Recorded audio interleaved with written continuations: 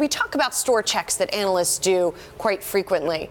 Can you walk me through how that works, what you do? Do you just go to dealerships and kind of monitor what kind of inventory is moving?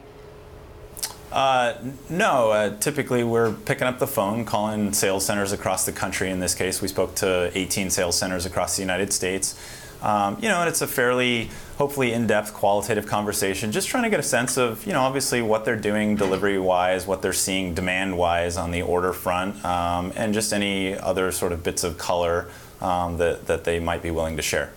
Brad, you write in your note that Model 3 deliveries track around 5,000 units, which you say is below the sell side, but likely acceptable to the buy side, which I find to be sort of an amusing characterization. Yeah. The degree to which investors seem to be overlooking, what on paper looks like disappointment.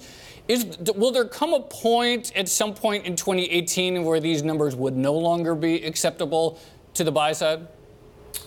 Yeah, I think so.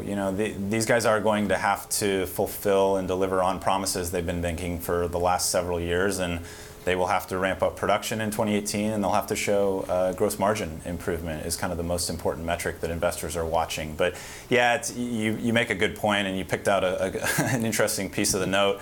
The buy side, it's hard to say that the buy side is at a certain level. The buy side is really more focused on just seeing that they're ramping up production, that the car is awesome, and that people will continue to buy it. That's what the buy side cares about. So when you look at these delivery estimates going lower, is that a function of production or is it a function of demand? It's definitely a production issue. These guys. So the demand is still there?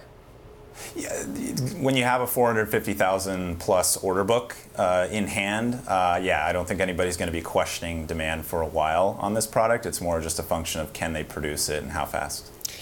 Going back to this sort of sell-side, buy-side disparity view on Tesla, because I find this to be really interesting in the sense that you can't really put a number on the buy side. As you say, they want to see improvement, and obviously a lot of people like the story. And so as long as the story continues, then maybe some of these short and medium-term numerical numbers don't matter as much. That being said, your job as a sell-side analyst, and you talk to clients about all this, so how do you do that? How do you sort of calibrate what information is actually going to affect the stock? Well, good question. Obviously, in our models, we have to have some expectation and a forecast.